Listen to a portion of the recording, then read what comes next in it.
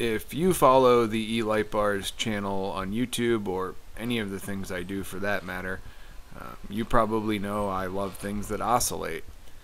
When I found this Grimes wingtip light on eBay not working for a very reasonable price, I had to jump on it.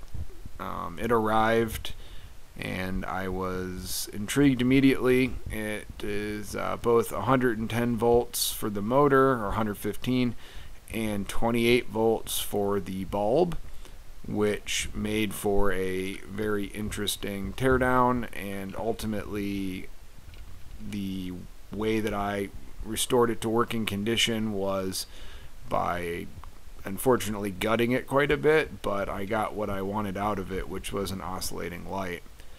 These aviation lights come with all sorts of things you don't necessarily see in ground vehicles: redundancies, feedback sort of systems like this micro switch that trips at the farthest position. I'm not sure exactly why it does that or what sort of signal it sends, but that's when it trips. So again, you can see with the reflector out there, some of the components, how it works maybe a little bit. And there's the switch actuator and the micro switch that activates at the furthest position of the light. There's actually screw holes on the other side if you wanted to make it activate for the other side. So I set out to get the thing actually moving.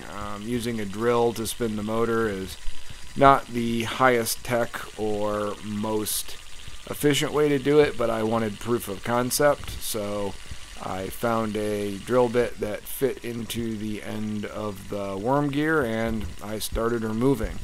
I was a little surprised to see that the reflector meets a lot of resistance if the top's not installed, so I started just working the mechanism without the reflector in place, and I got pretty good results with that.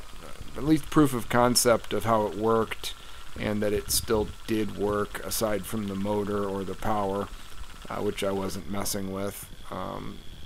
Again, you can see the little nub that's been added to one of the cams that contacts that switch, and again, that could have been flipped to the other side. So here we are, 12 volt. I got a 12 volt motor thrown in this thing. I got the worm gear to fit on a 12 volt DC motor of about the same RPMs. I was actually very happy with how it operated, and so I set about doing the rest of the 12 volt conversion after this success. I placed the unit back into the housing, reinstalled the reflector without the 28 volt bulb for proof of concept of motion, and we have motion. In fact, a speed that I feel is pretty indicative of oscillating aircraft lights, and I was pretty happy with this. The next challenge, of course, would be figuring out what type of 12 volt bulb is going to work in this. But from the back view here, you can see exactly how that mechanism works, working exactly as it's intended, just on a 12 volt motor now. You can also see the contact where the power would go to the top contact of the bulb.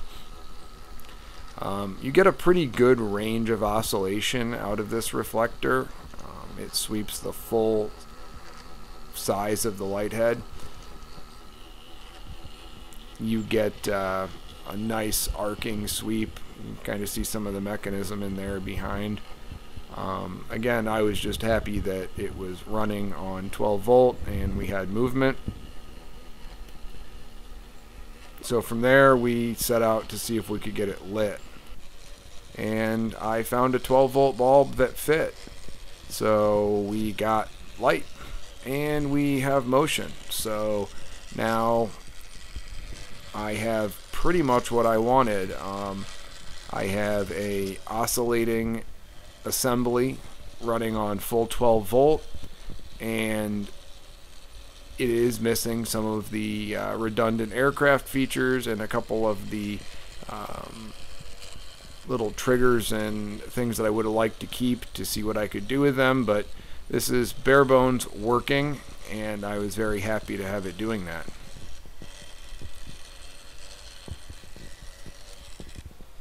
Now we got the lenses back on. The lenses are kind of interesting to me. They look more blue than green, although I believe this model is listed as green. There's just a very blue tint to the lens, which are glass. Looking into the back as it's functioning with the glass in place, you get a nice view of the mechanism running very smoothly. And again, looking at the unit in general, you get that nice wide sweep. You get pretty decent brightness for the 12 volt replacement bulb I got in there. There's not a lot of 12 volt bulbs that fit that shape. So overall, pretty happy with it.